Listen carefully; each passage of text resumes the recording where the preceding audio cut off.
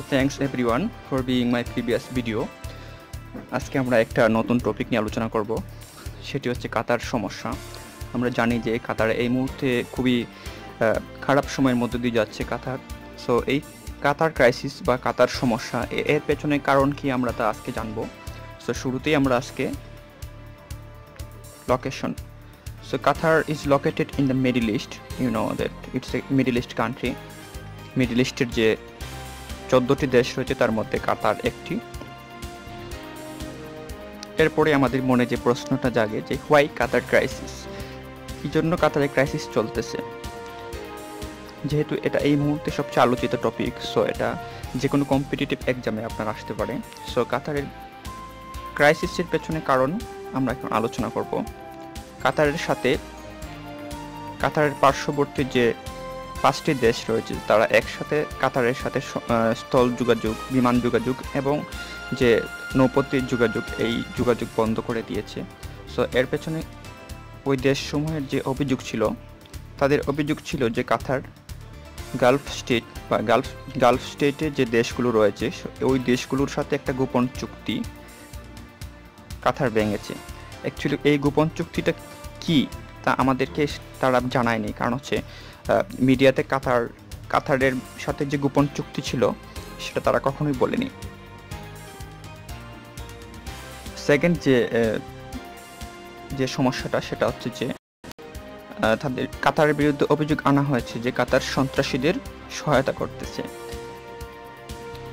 বিশেষ করে কাতার মুসলিম ব্রাদারহুড পার্টিকে সহযোগিতা করে আসছে।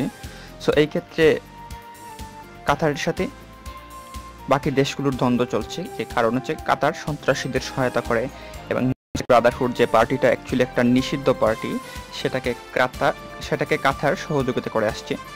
সো কাতারের সাথে আরেকটি সমস্যা চলছে গালফ স্টেটের, সেটা হচ্ছে কাতার তুরস্ক এবং ইরান, টার্কি এবং ইরান এই দুটি দেশের সাথে নতুন করে সম্পর্ক স্থাপন করছে এবং এদের সাথে চুক্তিবদ্ধ হচ্ছে, যা অ্যাকচুয়ালি গালফ স্টেটের যে চুক্তি বিরোধী। তারপর হচ্ছে লিকুইড গ্যাস সরবরাহ। আমরা জানি যে গ্যাস দুই প্রকার হয়, একটা হচ্ছে লিকুইড গ্যাস এবং আরেকটি হচ্ছে যে কম্প্রেসড করা গ্যাস। সো লিকুইড গ্যাস উৎপাদনে কিন্তু কাতার পৃথিবীতে নাম্বার 1।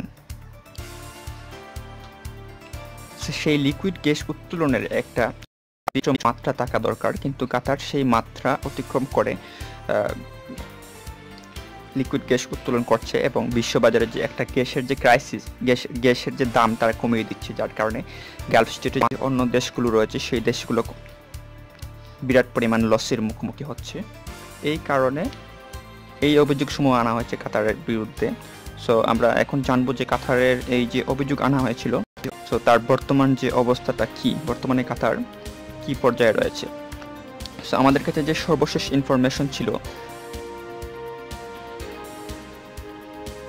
তা এটাই বলছে যে কাতারের সাথে প্রতিবেশী দেশের স্থলপথ, নৌপথ এবং বিমানপথে যে যোগাযোগ তার উপরে এখন অবরোধ চলছে এবং ইরান এই মুহূর্তে কিন্তু কাতারকে ফুল সাপোর্ট দিয়ে যাচ্ছে। আপনারা খেয়াল করবেন যে মিডিয়াতে প্রায় আসে যে ইরান কাতারকে বিমান যোগে খাদ্য সরবরাহ করছে বা অন্যান্য যে সাপোর্ট যা কাতারের এখন দরকার তা ইরান ফুল সাপোর্ট দিয়ে যাচ্ছে। কিন্তু বরাবরই আমরা সবসময় কোনো বিতর্কিত এলাকাতে ইউএস পলিসিটা দেখে থাকি।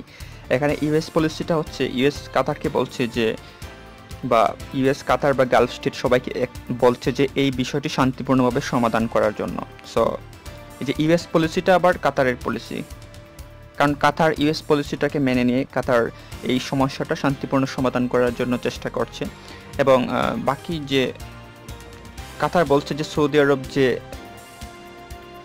আরব এই মুহূর্তে যা করছে তা আসলে ঠিক নয় এবং কাতার এই মুহূর্তে বাকি স্টেটগুলোর সাথে একটা সমঝোতার মধ্য দিয়ে যাচ্ছে, কারণ হচ্ছে তারা চাচ্ছে যে এই মুহূর্তে যে ক্রাইসিসটা তাদের উপর রয়েছে সেটা যাতে খুব শীঘ্রই বন্ধ হয়ে যায় এবং তারা যাতে পূর্বের অবস্থায় ফিরে যেতে পারে। সো নেক্সট ডেতে হয়তো আমরা জার্মান সীমান্ত, বিশেষ করে জার্মানের সাথে ফ্রান্সের সীমান্ত, জার্মানের সাথে রাশিয়ার সীমান্ত এবং যে অন্যান্য যে জার্মানির সাথে সীমান্ত রেখা রয়েছে সেই সীমান্ত রেখাগুলো নিয়ে হয়তো আমরা নেক্সট ডেতে ডিসকাস করব। সো আজকে আমরা যা পড়লাম তা যদি শুরু থেকে আবার একটু রিভাইজ করা যায়। প্রথমে আজকে আমাদের টপিক ছিল কাতার সমস্যা। কাতার একটা মিডল ইস্ট কান্ট্রি। আমরা জানি যে কাতার মিডল ইস্টের সবচেয়ে রিচেস্ট কান্ট্রি, কারণ হচ্ছে কাতার যে পার হেড জিডিপি সেটা প্রায় $1.5 লক্ষ US চেয়েও বেশি। এবং আমরা জানলাম যে কাতারের সাথে কী জন্য সমস্যা চলছে, যে কাতার ক্রাইসিসটার পেছনে যে অভিযোগসমূহ রয়েছে যে কাতার গোপন চুক্তি ভঙ্গ করেছে। সেই গোপন চুক্তিটা কি তারা কিন্তু প্রকাশ করেনি। সন্ত্রাসীদের সহায়তা, বিশেষ করে মুসলিম ব্রাদারহুড পার্টিকে সহায়তা করে আসছে।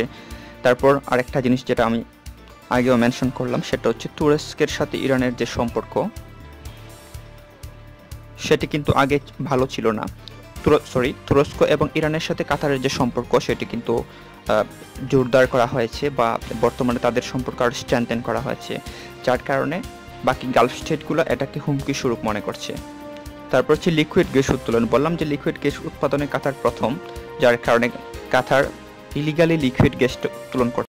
তার একটা সীমা থাকা দরকার। কাতার সেই সীমাটা অতিক্রম করে ইন্টারন্যাশনাল স্ট্যান্ডার্ড মেনটেন না করে লিকুইড গ্যাসটা উত্তোলন করছে। কাতারের বিরুদ্ধে অভিযোগসমূহ পড়লাম, কিন্তু বর্তমান সিচুয়েশনটা হচ্ছে এরকম যে কাতারের সাথে এখন পর্যন্ত স্থলপথ, নৌপথ এবং বিমানপথে যে অবরোধ আরোপ করা হয়েছিল সেটা এখনো চলমান আছে, কন্টিনিউয়াস আছে। এবং এই মুহূর্তে ইরান কাতারকে ফুল সাপোর্ট দিয়ে যাচ্ছে। ইউএস পলিসিটা বললাম যে ইউএস পলিসি তারা চাইছে যে এই সমস্যাটা যাতে শান্তিপূর্ণ সমাধান হয়, কোনো প্রকার ঝামেলা যাতে না হয়। এবং কাতারের পলিসিটাও almost same to US policy, কারণ কাতার ইউএসের সাজেশন মেনে নিয়েছে এবং তারা ওই পলিসি ফলো করছে, এবং তারা চাচ্ছে যে প্রতিবেশী দেশগুলোর সাথে শান্তিপূর্ণভাবে সমাধানে আসার। নেক্সট ডেতে জার্মানি নিয়ে আলোচনা করব। So thank you, hope you like my video.